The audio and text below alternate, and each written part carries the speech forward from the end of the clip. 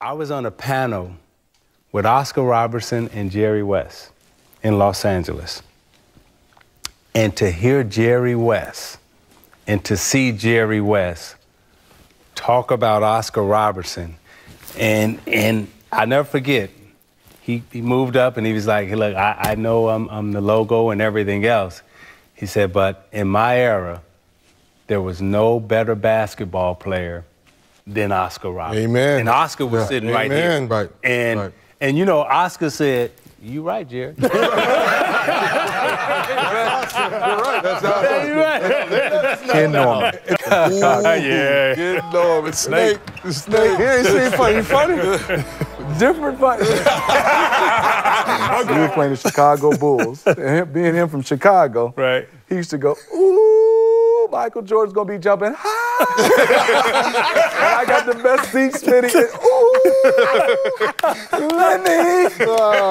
And if you want to see what Lenny broke the record, all-time wins. I know where you're going. He's cheesing with Lenny. Ken Norman by far. He used to always say, Smitty, Jordan, go to Jordan. I talked to Juanita. He gonna get 50.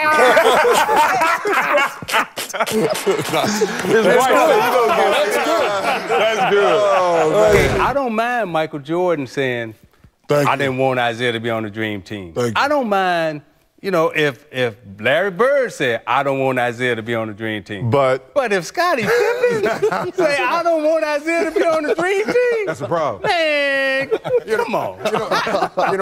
You can't say nothing. Okay, I got a new topic. You can't say nothing.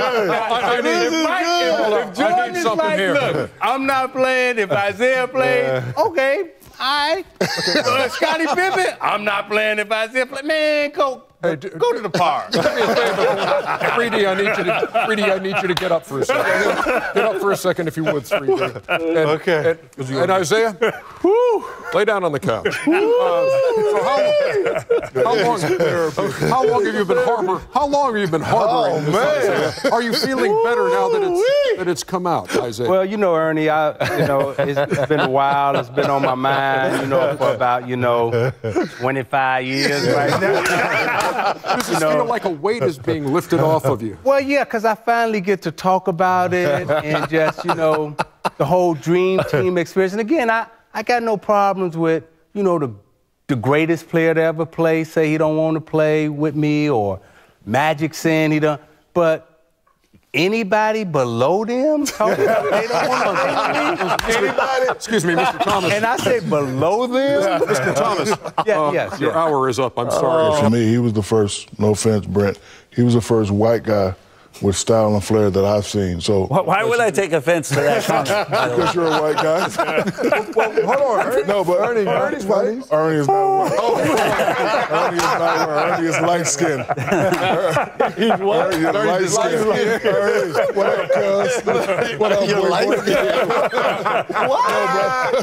You're boy? When you look at the 80s and I look at Jordan, like it was like, when he walked in, it was like, damn.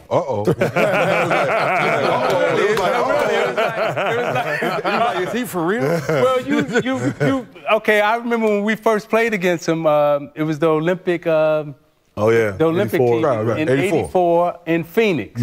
And they was doing the pros coming to play against the Olympic team. And I remember Coach Knight saying, Coach Knight was coaching him, he said, this one a little different now. That's what the old school coach. This one a little different now.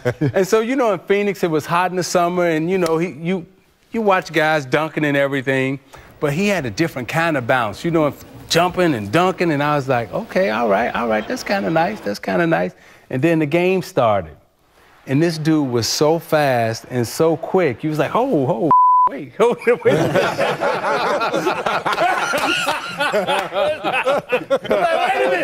It's a PG show. It's a PG-13 show, Coach. but some curse words are necessary for description. But, I mean, every day, I think he literally would come to practice every day thinking of how can I make everybody laugh. And But did it actually make you laugh, or did it just make you shake your head? A little bit of both. But I mean, Shaq. I remember one time we getting ready to play a big game against Dallas. As a matter of fact, I think it was a TNT game. When Shaq first came into the league, right? So I'm guarding Penny Hardaway out here, and Shaq is posted, and I'm supposed to come back and double, okay? And I forget who was guarding him. I think it was Buddha? No. Beer? No. One of the. I think maybe Sally or somebody. It was somebody small, right? But stand behind Shaq, Reggie. I swear to God, now I'm supposed to go back. Don't throw it in. Okay. I look back and I'm like, ain't nobody guarding Shaq. I couldn't see the defenders. Like that's the first time I ever looked on the basketball court and somebody was standing behind somebody and you couldn't see him. I was like, oh, who got Shaq? I scored 28,000 points on 2 moves. Fan of the untouchables? No, you only get one. You only get one. I know, but last time I checked, I'm hearing 10, 9, 8, 7, 6. I'll just fill it up with as many movies as I can. What about Kazam? That's Kazam! Why did I say that? I should. You know they said Kazam was so bad they didn't even put that on DVD. Pete Maravich, he would take the basketball, right? And he would fake the pass. He would bounce it here, bounce it behind him, fake the pass, and you as a defender would jump, and he'd turn back around, catch the ball, and shoot it. That was a hell of a move. And I was like, okay, I got to try that. No so I tried it in the game, and Steve Coulter stole it.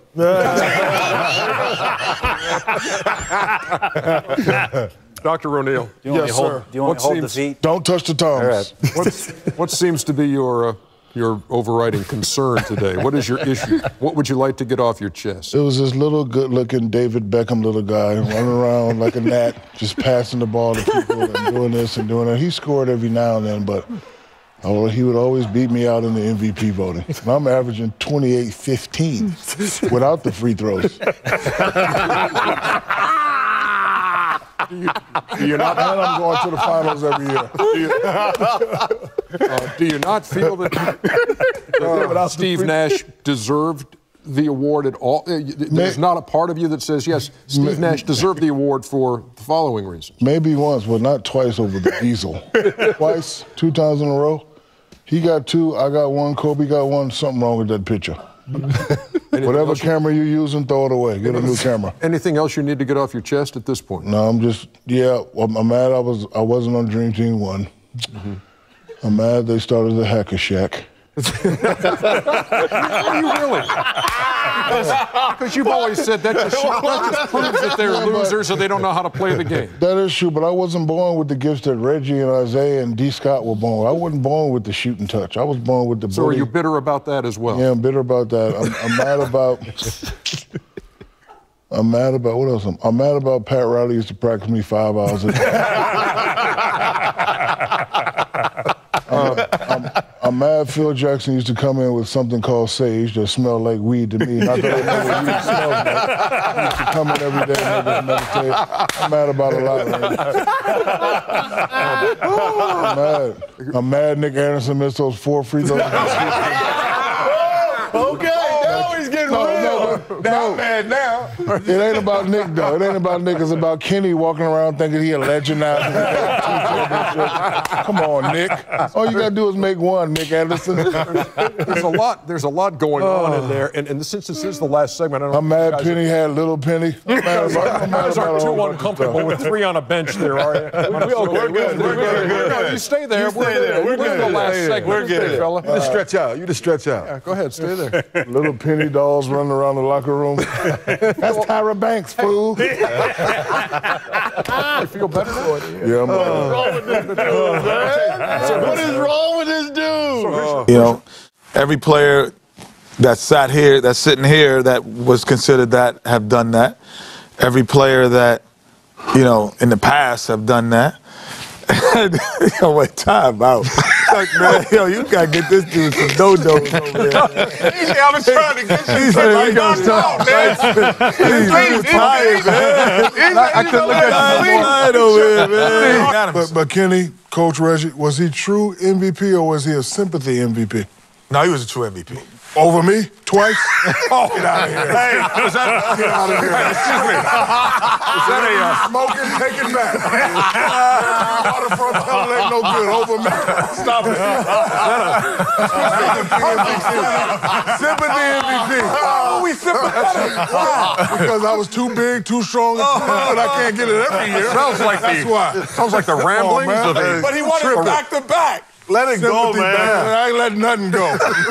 We was running, we was jumping around, and I slipped, and the champagne bottle busted in his head. So he in there bleeding, and that's a funny story. No, it's funny because at the time DMX had a hit record, so we was in there. Y'all gonna make me lose my mind. Up in here. Make me lose my mind. Up in here. Up in here. So Danny bleeding, champagne burning. Because like, yo, man, you bleed. So, he had to get stitches, but it was a fun time.